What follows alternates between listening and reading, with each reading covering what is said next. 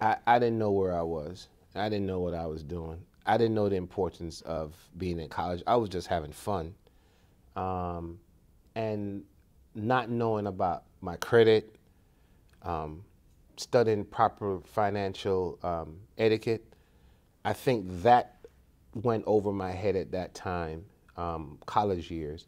If I had to do anything over, um, it would be the college years. I would have been more, um, not the classroom. I was self-educated. I read. I was reading to death. So what I didn't know, I read it anyway. What I didn't miss in class, I read it anyway. So not the classroom, but the, the financial literacy. I think I would have done, and my credit, I think I would have taken better care of myself then, so I wouldn't have to work so hard at an older age.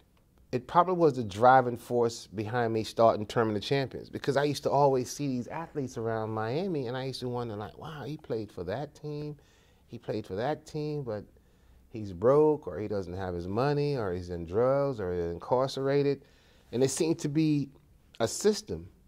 It was all I would see was high school star, college star, played pro, back broke. High school car. That seemed to be the norm in South Florida, and I wanted to find a way to see if that, hey, this is wrong. Let's see if we can hold on to our financial resources. Are we going to, get buildings? Are we going to start investing in the community or holding on? And that's why today, even at the um, award ceremony today, the guys who I invited from the NFL, former players, they all exemplify financial literacy for me.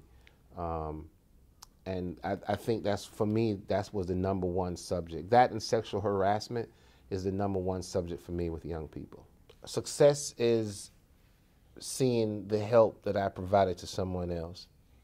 Success to me was Bo Joseph coming here today as an academic All-American, graduated early, looking for a job 1 year before graduation. Of course, he's playing in his last year, and he's a All-American academically and on the field. But to see him walking here as a grown man now, and even applied for a job here today at Warren Henry, then that was just one more proof that it's working. So success to me is seeing what I have done for others.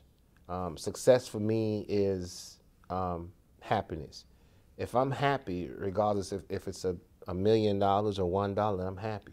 All I just want to be is happy. It doesn't have to be dictated by material things. I think that's my driving success. That's my level of success, not nothing material.